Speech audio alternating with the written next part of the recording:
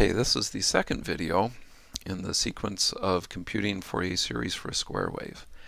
In the first video, just to refresh your memory, we found both of these integral terms, and now we're ready to do some simplification. So we'll go to the second term that we found and look at this one first.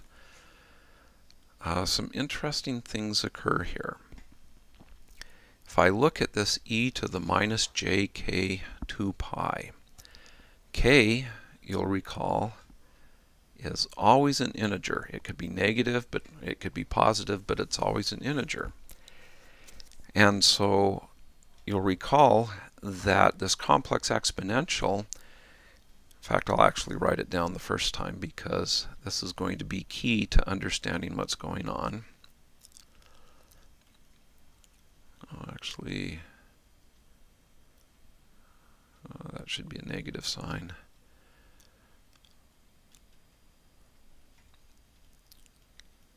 Okay, so that's this beautiful hot pink thing here is what this complex exponential looks like.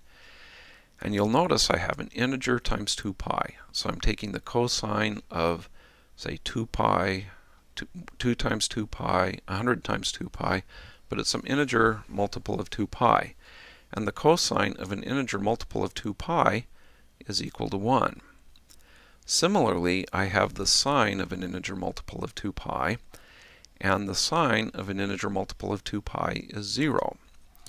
So it turns out then that this integral can be written as 1 over j k pi times this guy, which is 1.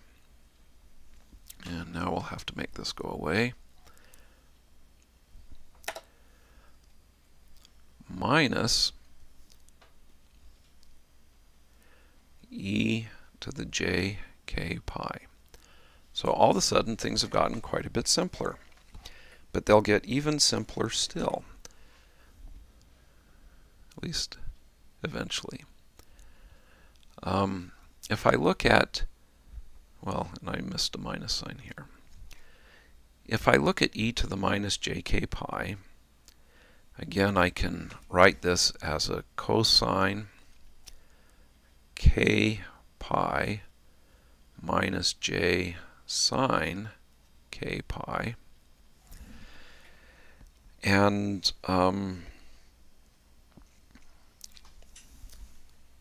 I recall from trigonometry that anytime I have an integer multiple of pi and take its sign, that's 0.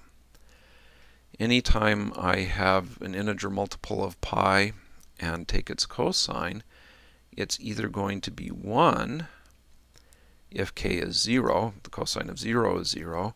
If k is 2, the cosine of 2 pi is 1, and so on. Did I say the cosine of 0 is 0? That's not true. The cosine of 0 is 1. The cosine of 2 pi is 1.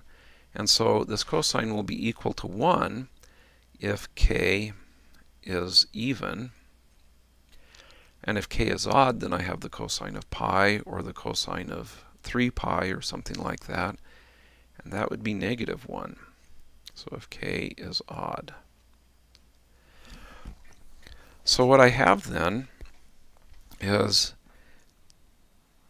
in this chunk here, I'm either subtracting 1 from this one or negative 1 from this one. So if k is even, I have 1 minus 1. That's what I have here for k is even, which is 0. When k is odd, I have 1 minus negative 1, which I have here. And that ends up being 2. So this 1 minus e to the minus j k pi is either 0 for k even or 2 for k odd. Okay. So what that means is that this term in our integral I can actually write very simply now as being 2 over j k pi when k is odd, or 0 when k is even. Green was sort of a goofy color to choose there. We'll box this with a little turquoise, make it stand out. So there you have it. That's one of the simplifying results that we get. If we go back to our other integral that we had here, we'll discover something similar in this case. So e to the minus jk pi, again this is cosine k pi minus j sine k pi. This term is always 0. This term, as we just discussed, is going to be 1 when k is even and minus 1 when k is odd. Okay, so when k is even, I will have 1 put into here, and I'll have 1 minus 1. So when k is even, I have the situation where this difference is 0. When k is odd, I plug this in here, and I have minus 1 minus 1, which is negative 2. So the end result of this is that this is equal to minus 2 over minus j k pi when k is odd, and 0 when k is even. Okay, and I can simplify this a little bit by just crossing out these minus 2's, or the negative signs here. Okay, so it turns out that we get the same result here as we had in the other term in the integral. So we can go back to our original square wave, and we can now say that this guy is going to be 1/2 times 2 over j k pi plus 2 over j k pi, and this is the case where k is odd, or it will be 0 when k is even. Okay, so let's see if we can't just get rid of all of this derivation and summarize what we have there.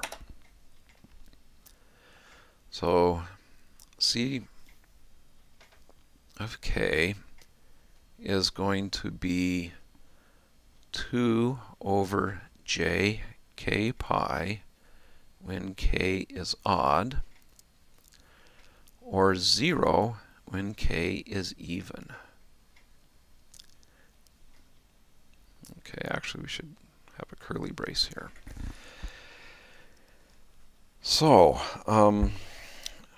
what this tells us is that our c sub k's are completely imaginary. They have no real component. They have only imaginary components.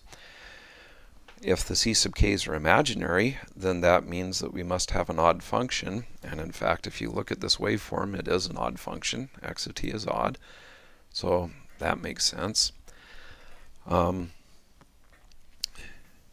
have only odd harmonics in this square wave, and in fact, if I start trying to graph what these harmonics will look like, the fundamental harmonic will end up looking something like this, or the fundamental frequency. Then I'll have a term that is smaller in amplitude that, that looks like this, and so on. Okay, so that concludes this example of how to compute the Fourier series coefficient for a square wave. It turns out that in this case, because our square wave is odd, we ended up with imaginary coefficients. If we were to change the phase of the square wave, so if we were to take the square wave and slide it over a bit so that it looks like this. That's an even square wave, and so it turns out then the Fourier series coefficients would be even. In a subsequent video, we may or may not actually work that case. So anyway, that concludes this video.